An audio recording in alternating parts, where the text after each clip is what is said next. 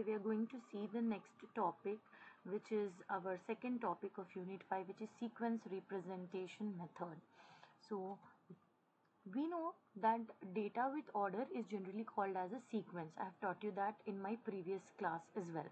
For an example, any commodity price that is changing over time is like a typical sequence. So you can assume that prediction of a stock market with respect to time is also a sequence. So we are here, what I am doing is I am assuming a trend of a commodity between the months of January to June, as some say x1, x2, so on up till x6. So you have got 6 months and it has been changing, the price trend has been changing. Now as an example, what I would say that the price change trend of B goods, for an example. Now if I take that there are only one good, then you have 6 prices for 6 months. But suppose if I talk on B number of goods, there can be n number of goods, B number of goods, like that. I've taken B number of goods from January to June, so I can record now as a two-dimensional tensor, right? So this first dimensional is for the first vector is for the first commodity, first good, and for the month of January to June. Similarly, second good from January to June, be it the good from January to June. So when I keep a record of all of these things, I get a two-dimensional vector. Here B represents the number of commodities and the tensor shape is obviously B comma 6. Now what exactly is the problem? So if you consider the previous case, then the tensor will be of shape B comma, where B is the number of sequences and S is the length of the sequence. Now many signals cannot be directly represented by a scalar value. Here we might have represented, but many signals cannot. Or now for an example, if you want to represent a feature vector of length n, which is generated by every time step, which is sequential in nature, then you will have to represent it as B comma S comma n. B is the number of sequence, S is the length of the sequence, and n is feature vector of length n. So B comma S comma n. So it becomes more complex. Consider more complex text data where you have got sentences into picture. Then the word which is generated on every time step is a character but not a numerical value. You cannot represent it as a scalar thing. So neural networks cannot directly process string data. So what is going to happen now? You have to convert the words or the characters into numerical values, which becomes particularly critical in neural network applications wherein you work with NLP. So imagine how much complex text data you're going to deal with.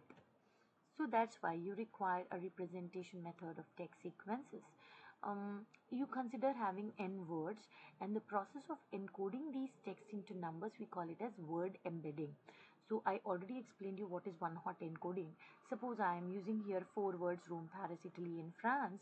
Then I'm going to decide a word of vector V of any sequence length that I fix. I particularly choose it to be large enough.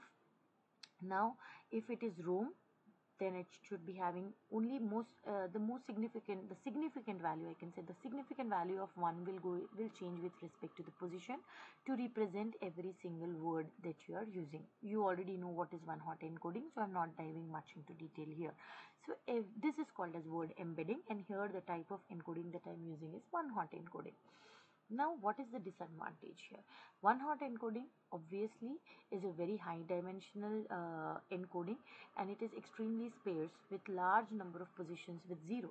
So it is going to be computationally expensive, and it is not conducive to neural network training environment, because it will also ignore the semantic relevance inherent in the words, like apart from Rome and Paris, like dislike, such semantic relevant words it is not going to identify with you.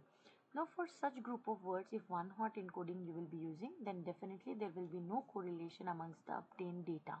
You cannot find out the meaning out of it, the semantic relevance that I can say out of the original text. It will not be properly reflected inside if you go for one-hot encoding. So you have to search for suitable encoding. So before going into that, you have to understand what is semantic level of relevance. So in NLP, semantic level of relevance can be reflected through a term which we call it as a word vector. So what you are going to do is to measure the correlation between various word vectors and that is done through cosine similarity, which was already a part of your math syllabus. I need not explain it to you. If suppose you have got two vectors A and B, then the cosine similarity is represented by their dot products and absolute value of their individual dot products. So this, by calculating cosine similarity, you could find out correlation between the word vectors. So in neural network, particularly when you are working with the RNN and you really want to work with textual data, then you require the textual data to be represented as a word vector, and it can be obtained directly through training, and we call the representation layer of this word as an embedding layer. So before an actual neural network, what you fit is an embedding layer. So what is this embedding layer? Embedding layer will be responsible for encoding the word data that you are giving into a word vector. Okay, you are not using one hot encoding, you will be using a separate embedding layer that will give you a word vector. So it accepts the word number I, and using digital encoding such as 2 for I, 3 for me, it's up to the type of digital encoding that you're using. It is going to automatically generate you word vectors. So the total number of words in the system is recorded as n vocab, and the output is a vector v of any fixed length n that you are going to decide. So that's a mathematical representation of a word vector. Now, the embedding layer is a very simple layer to implement. What you are going to book is a lookup table. So n number of words and n vocab you are going to fit in. So you have word and then a lookup table. So you create a lookup table in an embedding layer. So for any word number I, what you require is to find out only one query to the vector at the corresponding position, as v is equal to table of I. Into the lookup table you will find out that word number and calculate, and you will get your required word vector. And this embedding layer that you design is trainable.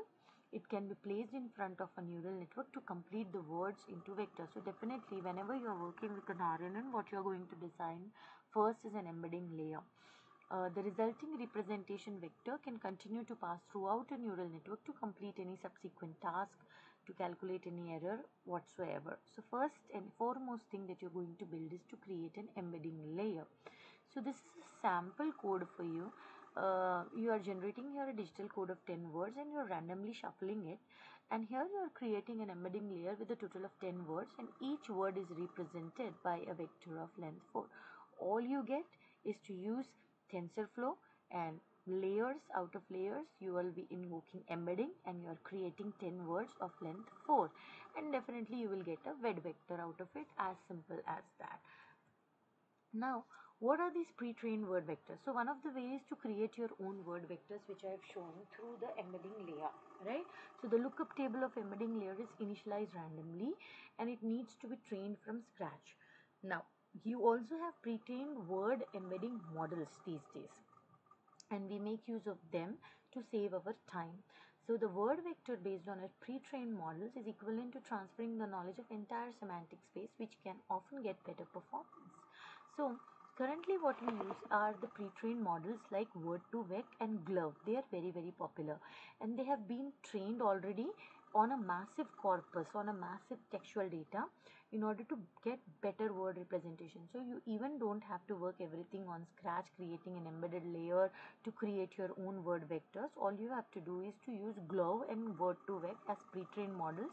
They have been impressively trained to get better word vector tables so that you can use it directly to facilitate migration to any other task. So for an example, the Glove model, it has got a vocabulary of 4 lakh words, and each word is represented by a vector length of 50.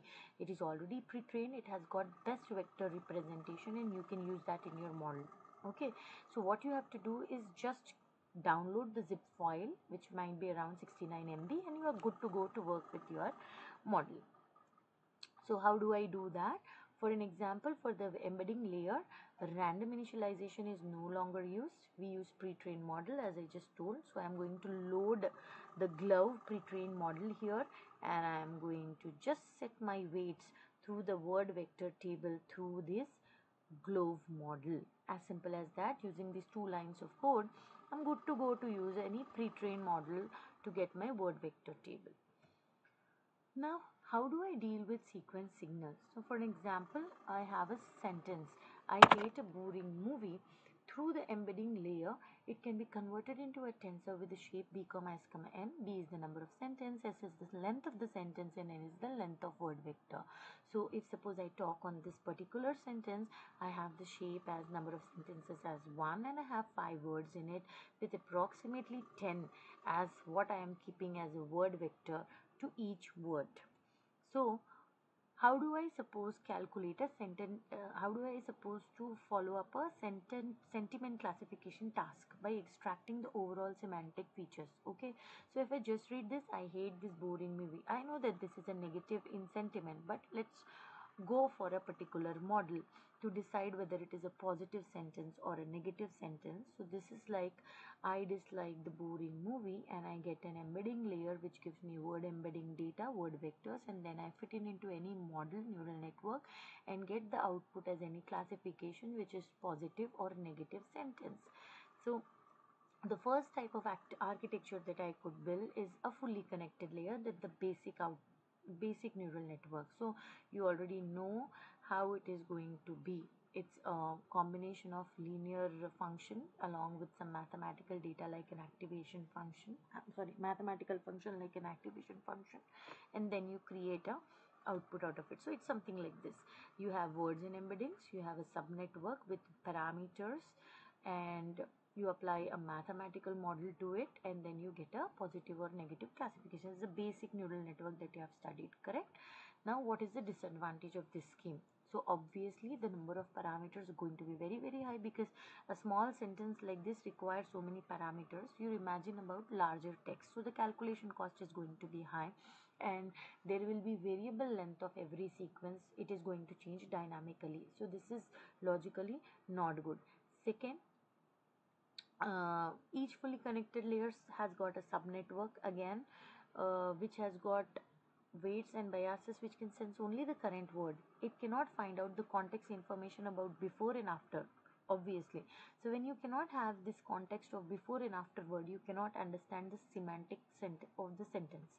So definitely it will extract only high level features based on the current input itself. So this is going to be the disadvantage of this scheme. So now suppose I develop a shared weight architecture. Okay, so we know that locally correlated data, we have worked with CNN and all, it was reducing the number of parameters because you could share the weights. So suppose we implement shared weights now again. So when I do that, suppose I am using the same, see what's the difference from the previous one. You can see your W1, X1, B1, every word had got its own weights and biases.